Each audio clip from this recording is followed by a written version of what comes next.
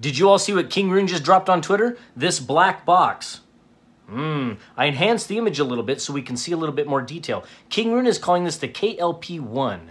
KLP, Clipper. It's going to be a CoreXY machine. I'll get out of the way a little bit. All right. So what do you think? Bamboo, obviously, the leader right now with the turnkey retail CoreXY machines. Creality, pre-orders for the K1 and the K1 Max CoreXY machine. And now you have Kingroon jumping into the market with their KLP1.